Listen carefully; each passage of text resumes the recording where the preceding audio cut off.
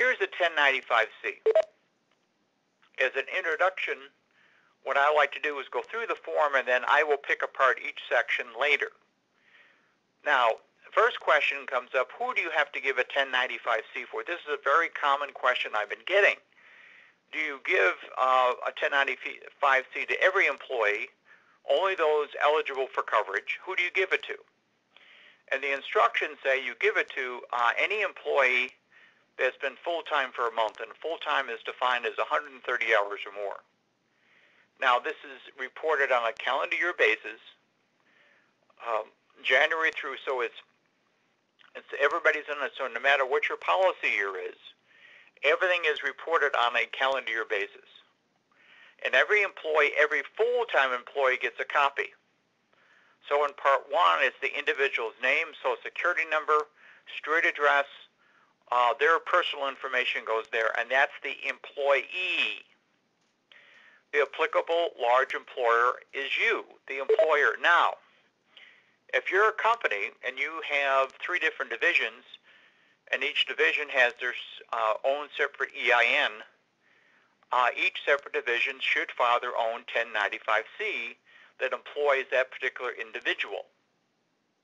So please understand that. So member means it is the individual member of your control group.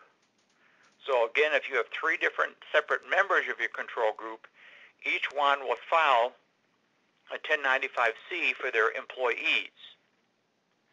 And that's the name of the employer, a street address, all the information has to go there. And then part 2 is the employer offer of coverage. Now, you have to put in, enter when your plan year starts. So it starts in May, it'd be 05. And then in line 14 is the offer of coverage. During 2015, for those months, when you offer that individual coverage. And when I go through it over the next few minutes, what I'm going to do is tell you the popular codes that you should be considering. So, did you offer coverage? If you did offer coverage, there's one code. If you did offer coverage, depending on who you offered coverage to, was it offered to the entire family or just the employee? There's different codes for that, and I will go through each code. Line 15 is the employee share of lowest cost premium. Now, it's not the program, it's not the coverage that they actually took. It's the lowest cost option you provided them. So if you offered 3 programs, 3 plans, they pick the most expensive plan, you don't report that. You report the lowest cost, and it's for individual coverage only. So it's the employee share of the lowest cost monthly premium for individual coverage. And this is going to be an important figure. Now, line 16 is the most complicated. There's a number of different situations that are reported in line 16. And I will go through each one of those situations. Now, if you're an employer that has full-time employees and people generally take your plan, you want to look at the first column and lines 14, 15, and 16. So if somebody is covered for all 12 months or the offer of coverage for all 12 months, that's the only thing you fill out is the first column.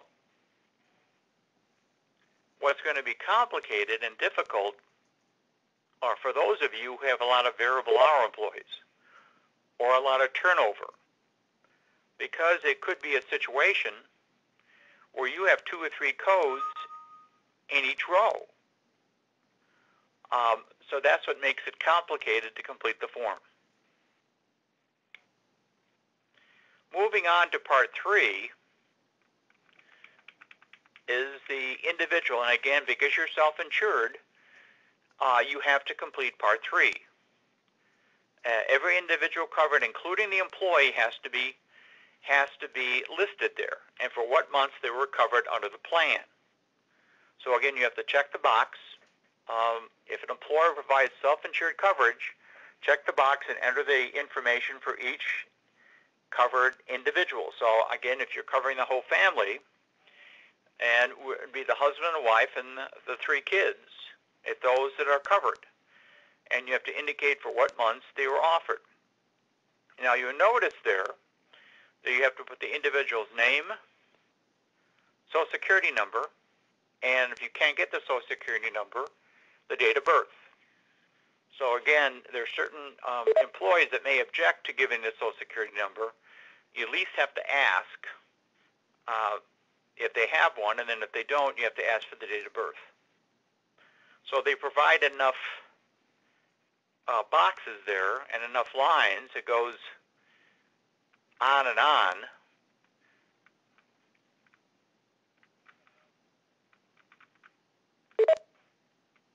So again, this is going to has to be provided to employees by the end of March of this year.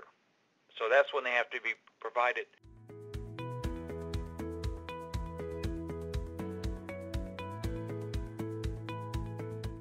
1094C. Each separate member of a control group must file their own 1094C. So again, if you have a company with 3 different divisions, each division will file their own 1094C. So the name and address of the employer, each separate member will file their own 1094C. Lines 7 and 8, the contact person's name and telephone number is indicated. Lines 9 through 16 are only completed if the entity is a designated governmental entity, if you're filing for other governmental entities. And line 18, the total number of 1095Cs to be filed must be indicated. And then on line 19, in most situations, you're going to indicate this is an authoritative transmittal, which means you have to complete the rest of the form. One authoritative transmittal must be filed for each employer. And again, this is extreme. So each separate member of a control group must file their own authoritative transmittal. I will tell you in the next few minutes what that means. Lines 20 to 22 are completed only by the authoritative transmittal. Lines 20, you have to, again, indicate the total number. In most situations, line 18 and line 20 will be the same number. And then in line 21, you'll have to indicate whether you're a member of an aggregated ALE group. What does that mean?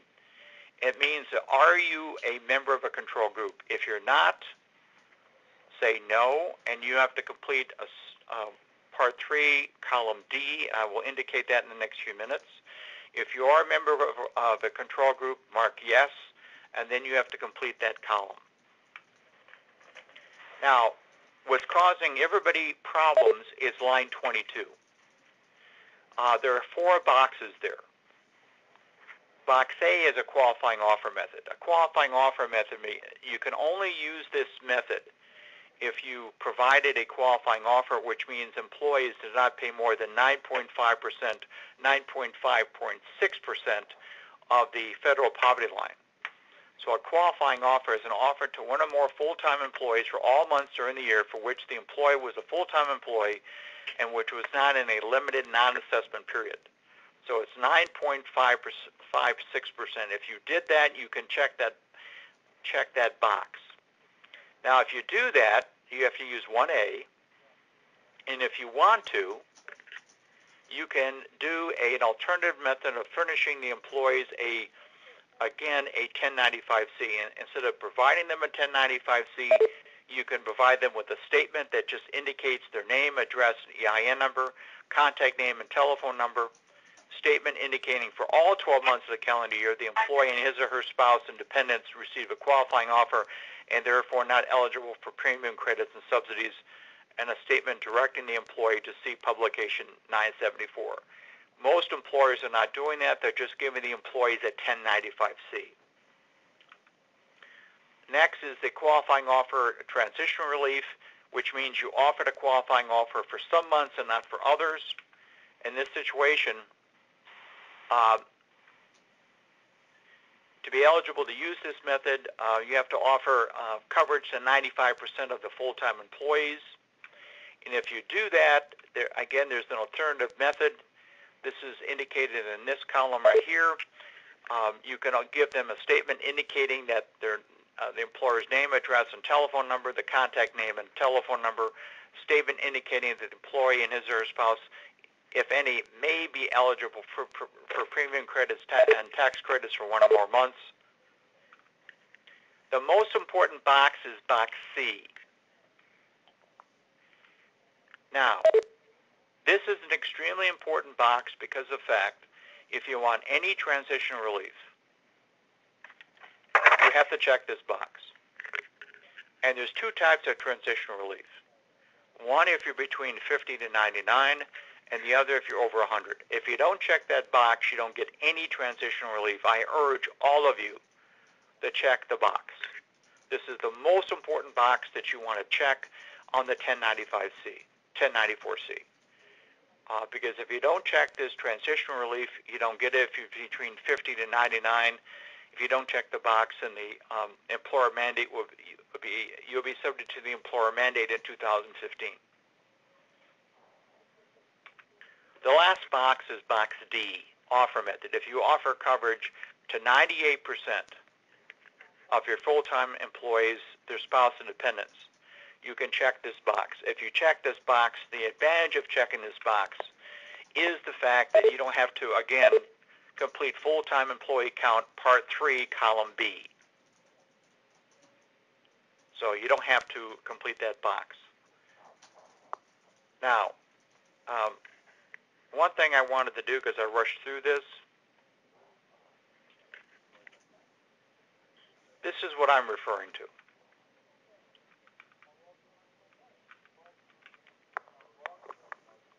So again, I was referring to line 20, 21, and 22. These are the 4 boxes.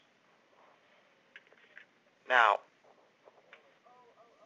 here is part 3.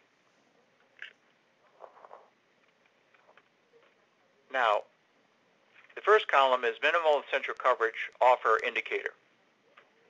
The answer yes or no.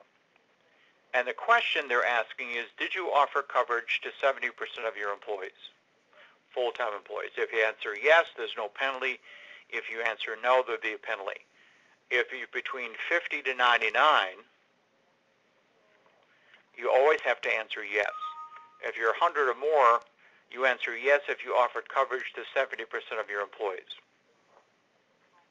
Column B, you have to put the full-time count of employees. So for each month, the number of full-timers. And again, if you checked box D, you don't have to, again, put that number in there. Column C, total employee count. All your employees. And again, with the full-time count, you have to put in anyone in a waiting period or in a measurement period.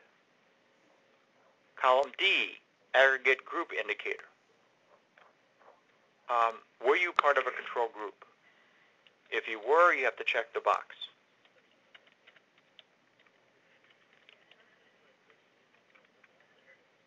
And what's important is the most important column in the 1095C is the last one.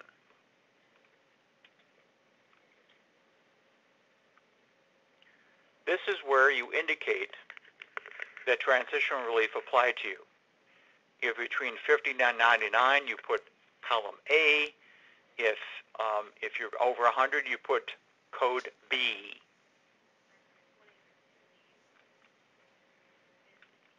And lastly, if you're a member of a control group, you have to put all members of the control group in Part 4.